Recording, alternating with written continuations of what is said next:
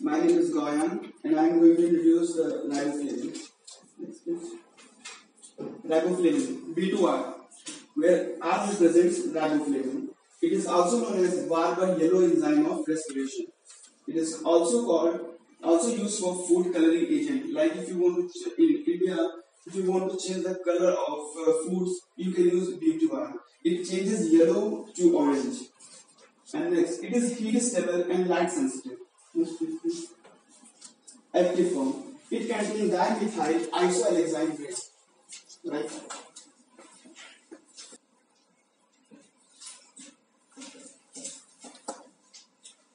It contains dimethyl alexine ring, and when this ring connected with ribitol,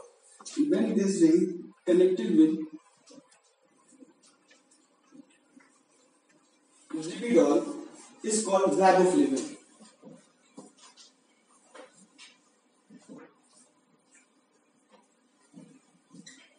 Next. When connected with the phosphate, it is called flaming mononucleotide.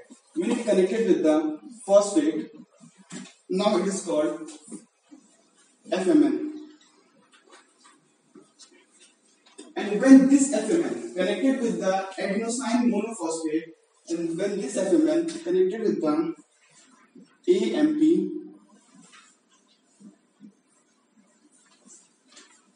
then it is called flaming adenine dinucleotide, FAD. These are the active coenzymes. This FAD and FMN are the coenzymes. So next slide, please. So I am going to introduce now the next coenzymes.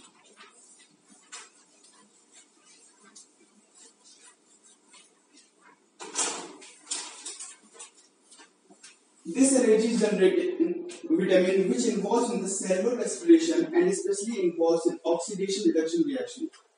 The reaction catalyzed by FMN, this includes L-amino acid oxidase. In FMN, the L-amino acid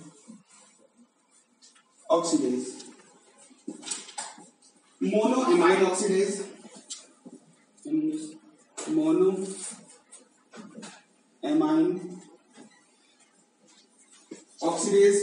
and the very important complex one is NADH dehydrogenase. That's complex one. NADH dehydrogenase. This FAD. Now come to the FAD. This is the second coenzyme. This FAD accepts hydrogen and converted into FADH2. The first reaction is the succinate dehydrogenase. This succinate dehydrogenase. It is complex 2.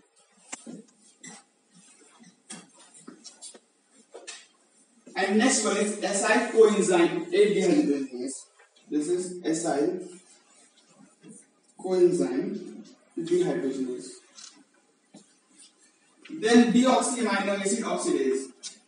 This is deoxidase. Okay. And then next is xanthine oxidase and glutathione reductase. Next slide please. Sources of riboflavin. Sources of riboflavin is liver, kidney of the meat. Like if you are non-vegetarian, you can take it from the liver, kidney. If you are only vegetarian, you can get this by dairy products like milk products. And outer layer of cereal like beans, grams, pulses. The outer layer of the pulses and grams, you can take it from there. Recommendation dietary allowance, like if you can necessary is 1.5 milligram per day in adult human body. Next slide please. Deficiency, glossitis. Glossitis is a deficiency called the red patches on the tongue. And the chalosis and angulus stomata, it is both the deficiencies little bit same, in which it affected the corners of the mouth and it causes the swelled red patches. Corneal vascularization. Corneal vascularization, it is the That is the formation of excessive blood vessels in the cornea. So that's all for my topic. I hope you like it. Thank you.